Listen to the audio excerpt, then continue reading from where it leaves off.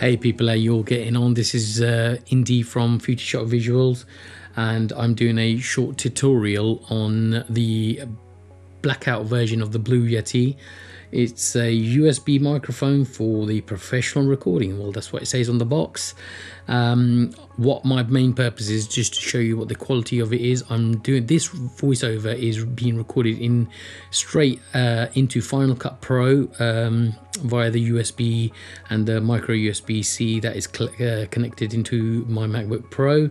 It has 4 different types of settings, and they are cardioid, omnidirectional, bidirectional and stereo. Let's do a bit of an opening here, and as you can see what we have in the mic, what comes with the Blue Yeti is the USB-C to the micro USB, which goes USB-C to a micro USB, a instruction manual, there it is, and there you go, there's the mic. Let's take the covers off. This is actually it's quite a heavy mic actually. Volume button, you've got the gain, and you've got the different patterns: stereo, bidirectional, omnidirectional and cardioid, the micro USB, and of course the headphone jack, and it's got these soft pads that help you sort of staying on there.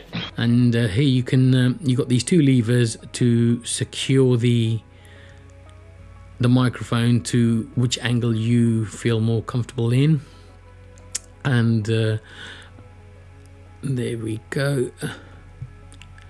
Right, that's the mic. There's a USB, micro USB, which is I'm going to be putting right underneath there, and let's tighten it up too. And obviously I've got one of these Apple dongles that I'm going to be putting into the other side from the USB into the lightning port straight into the MacBook Pro now.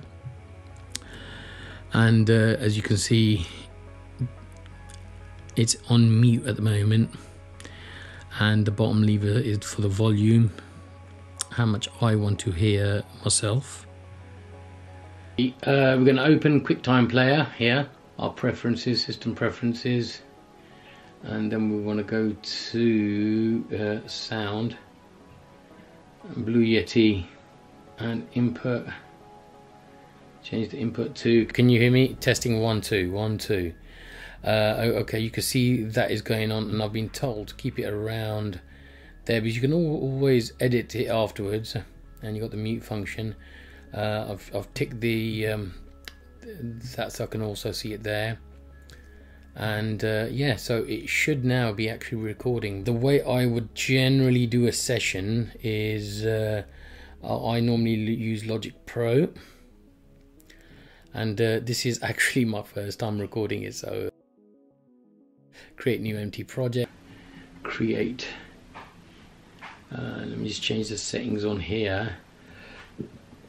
Configure head tracker, input monitoring, testing 1 2 1 2, testing 1 2 1 2. So you can see here I've got it selected, so obviously I can see 1 2. You don't really want it to peak into its the yellow part, so I'm going to take it to about yellow. I'm running it through a Logic Pro X, and I'm just going to bring this down so you guys, when I do a bit of recording, I'm just going to press recording in here. So that's armed, and okay, that is now actually recording via my Logic Pro X. I'm going to get a bit closer actually, because I think this mic might be a bit too far. You can see it'll hear every single bump. I'm literally I'm quite close to it at the moment.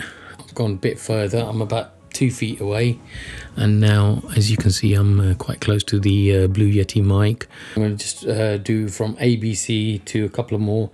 A, B, C, D, E, L, M, N, O, P, Q, R, S, Z.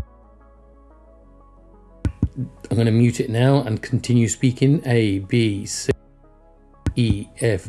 So you can see how that works. So basically, yeah, so literally now I'm really very close. I'm literally probably a handspan away from the mic now.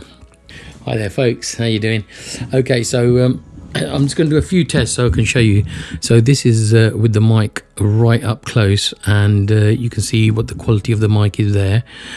You can see that how good the quality actually is, and I'm just going to do it. So with cardioid, it's front facing, but everything is descripted on the box. I'm just going to check it from the side so you can see what the sound is going to be from the sides. And in cardioid, that's the kind of sound you will get around the back and the other side. So sorry, I'm handling this as you can see because I haven't got a stand for it yet. So that's cardioid. I'm just going to bring it down to the other versions. This will capture audio from the front and from the back. There shouldn't be much different. The omnidirectional, that means you're going to get mic sound coming in from all sorts of direction. And I don't think I'll actually be using that. You got another one, so if you're doing an interview or something, you can get the you know, this is the mic. It's an absolute brilliant mic, and I will show you the difference a bit later on how it sounds from me speaking to you with the Blue Yeti. And me check, you know, I'm also getting used to this. I'm not going to faff around what I've seen on different channels where people are just going on and on about the Blue Yeti and what it can do and what it can't do. I'm just getting straight to the point. Is I've not seen somebody show me how to link it up with a computer, or you can use Audacity, which is the same as Logic, what I've showed you. I'm going to keep this video very, very short and straight to the point. One big mistake when I was doing research, when I was doing a lot of my research and trying to find out how people are using it. People are using it with the iPhones, and there is a way of capturing this audio on an iPhone. I don't know. I haven't tried it, but the biggest mistake anybody can do with the Blue Yeti is speak to it like this. And you've seen the sound. You just do not want to do that. No, no, no. It's a massive, big no. So don't try it. It's not worth it. Blue Yeti USB mic, it needs to be used sideways. So you're going to be, even if you have it this way, you're still going to be sort of capturing, it's still going to be capturing very good audio in compared to what it would have. But the best point is you're going to be speaking to it from this part, the front part. Not there, here. I'll just give you an example. 1, 2, 3, 4. 1, 2, 3, 4. 1, 2, 3, 4. 1, 2, 3, 4. So you can clearly see the difference from there to there. It's a massive difference. Anyway, I'm going to put it back on the desk. I'm going to be using it for my voiceovers are going to be for this, and I'm just going to change the angle of it so it's slightly tilted. I don't know if you can get a view of that, but that's very, very slightly tilted, and I think that's the way the positioning should be of this mic. Get my phone and so you can see there's a lot of. I think I'll probably need a sort of a boom stand on it where it'll be a lot better for me when I use this. Probably hear the ambient sound on, you know, from the doors closing, me putting things on the table.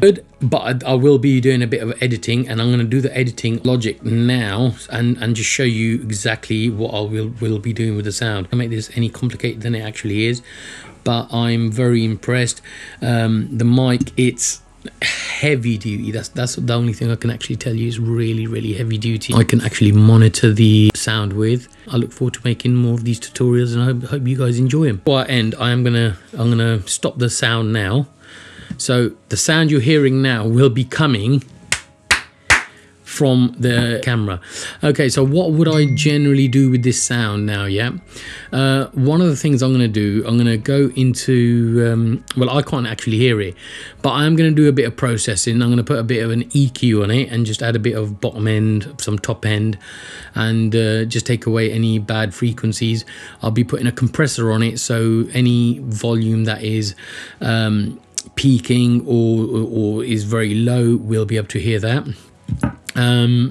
Yeah, so that's what I'm going to be doing. Hope you enjoyed the tutorial, and let me know what you guys thought of it.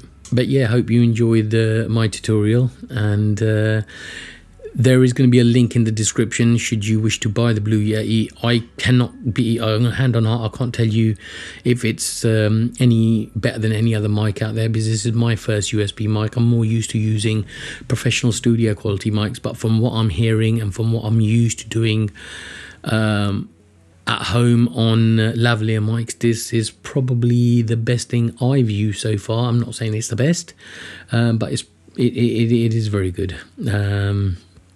So yeah, any comments, you know, if you've got any comments or any questions about it, just you know, comment below and I'll get back to each and all of you.